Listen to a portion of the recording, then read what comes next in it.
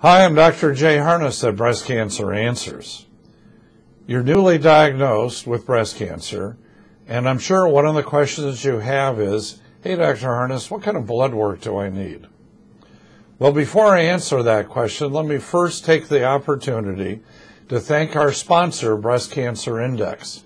It's a test that may help women with estrogen receptor positive, early stage breast cancer to decide with their physician whether to extend or end anti-hormonal therapy after 5 years.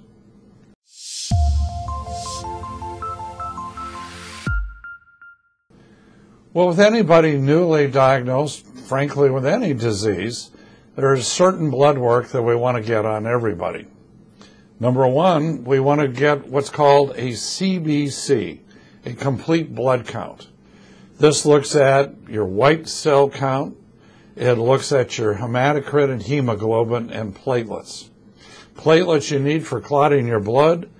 The hemoglobin and hematocrit are the measurements of how anemic you may or may not be and your ability to carry oxygen, and obviously. And typically, a white blood count is the study that we get to see if there's any underlying infection.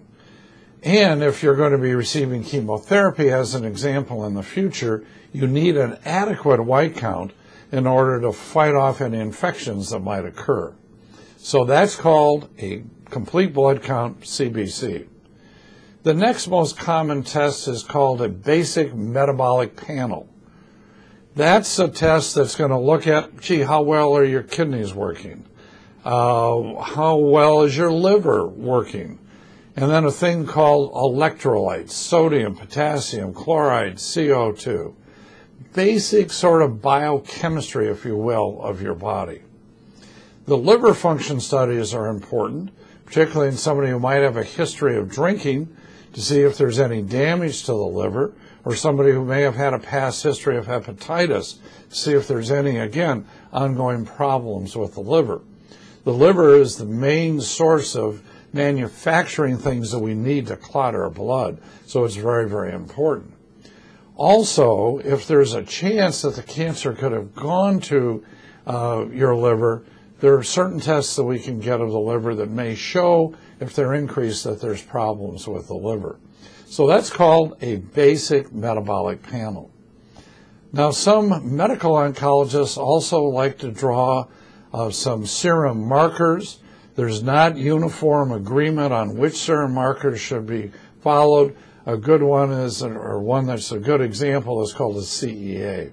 And there are other markers that many medical oncologists like to look at. So these are the typical kinds of blood work things that we want to obtain. We want to get a picture of your general health with being newly diagnosed. Make sure that you're all right to go forward with whatever the initial and next steps are going to be. So yes, you do need some routine blood work. It's very, very straightforward. All of your physicians know what to order. It's not a problem. Finally, we'd like to take this opportunity to thank our sponsor, Breast Cancer Index. To find out more about your treatment options beyond year 5, just click the button and download our free list of 15 questions to go through with your physician.